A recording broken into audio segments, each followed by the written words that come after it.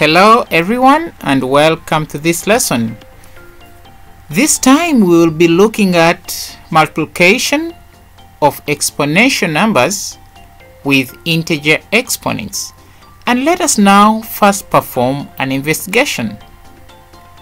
Part 1. We have got 5 to the power of 3 times 5 squared.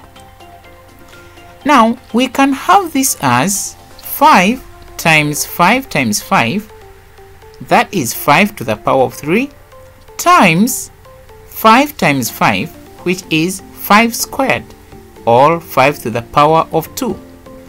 Now, this will give us 5 times 5 times 5 times 5 times 5, which is the same as 5 to the power of 5.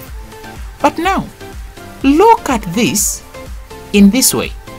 If I have 5 to the power of 3 times 5 squared, if I simply get the exponent 3 plus 2, so say that I get 5 to the power of 3 plus 2, this will also give me 5 to the power of 5. You see, this and this are the same. You see? Now let's take another investigation in the second part. We'll look at negative 2 to the power of 4 times negative 2 to the power of negative 2. Now, negative 2 to the power of 4 means negative 2 times negative 2 times negative 2 times negative 2.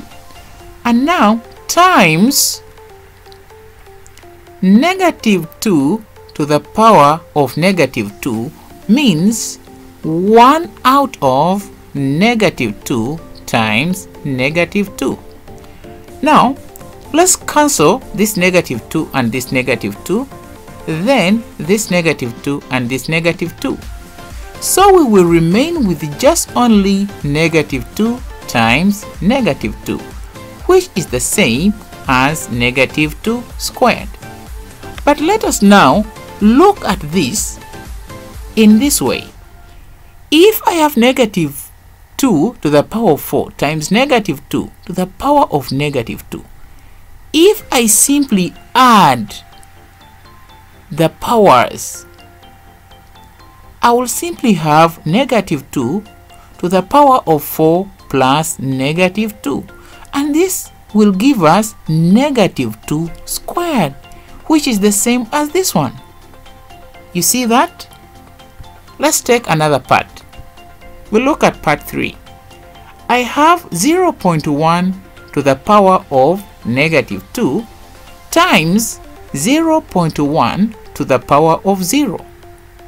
Remember, since I have the power of negative 2, I will have it as 1 out of 0.1 times 0.1, okay?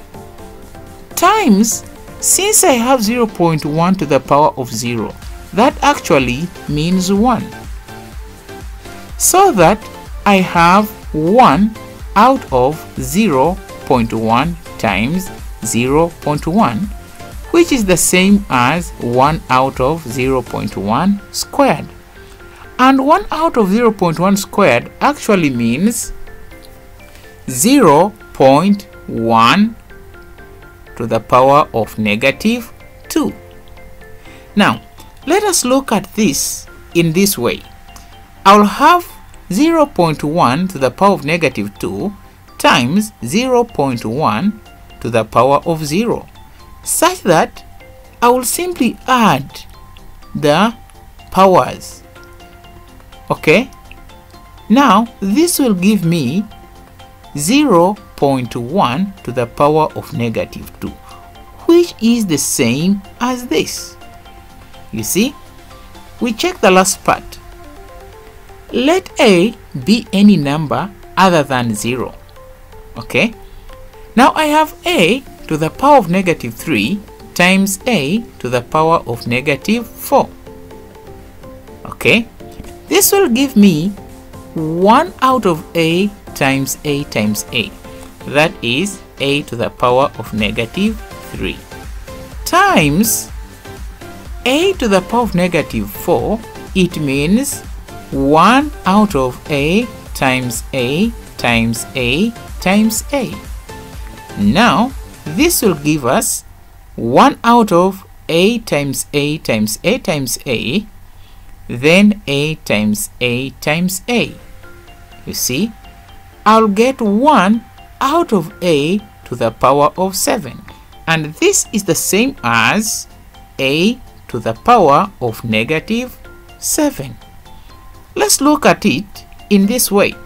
If I have a to the power of negative 3 times a to the power of negative 4, and I add the powers negative 3 plus negative 4, I will also get a to the power of negative 7, and you see that it is the same as this way. Now, how can we conclude? You can see that from our investigation we can come up with property 1 of exponents, whereby let a be any number other than 0 where m and n are integers. Okay, remember, when we say integers, we mean 0, we mean negatives, and we mean positives. Okay, so m and n can be 0, can be negative, can be positive. So then a to the power of m times a to the power of n equals a to the power of m plus n. So that is the property 1 of exponents. Remember, property is the same as rule. It is also the same as law. Okay, now let's look at some examples. Write the products of the following in simple form, where a is any number other than 0. We look at number 1. We have negative 3 to the power of 5 times negative 3 to the power of negative 8. Okay, now since the bases are the same, what will we do? Even here, the bases are the same. What should we do? Even for number 3, the bases are the same. Remember property 1 of exponents. Okay, now let's get the solution of part 1. So we will get negative 3 to the power of 5 plus negative 8. Okay, so this will give us negative 3 to the power of negative 3. I hope this is understood. Okay, now when we have to the power of negative 3, it actually means 1 out of negative 3 to the power of 3. Just to take away this negative, we write it as a fraction. Okay, part 2. We have got 2 to the power of negative 4 times 2 to the power of negative 3. You can see that the bases are the same. So what should we do then? We will simply add the powers. Remember, when I say power, it is the same as exponent. It is also the same as index. So now I have 2 to the power of negative 4 plus negative 3, which is the same as 2 to the power of negative 7. Since I have the power as a negative of 7, can see the power is a negative, we can write it as a fraction. That will be 1 out of 2 to the power of 7. We'll look at the final example. The bases are the same. The base is negative 2 out of 3, and here you can see negative 2 out of 3. Since the bases are the same, we will simply add the exponents. So we get negative 2 out of 3 to the power of 4 plus negative 5. And this will give us negative 2 out of 3 to the power of negative 1. We can write this as a fraction to get 1 out of negative 2 out of 3 to the power of 1.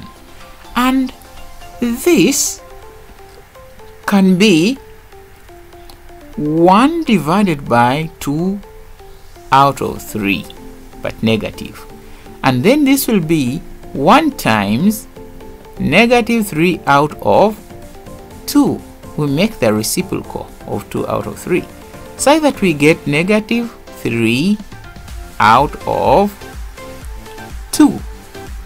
This will give us negative 3 out of 2, or we can make it a mixed number to get negative 1.5. So I believe that you have really understood. Now you can do some practice. Please pause the video and try out these 3 questions. Thank you for watching and have a good day.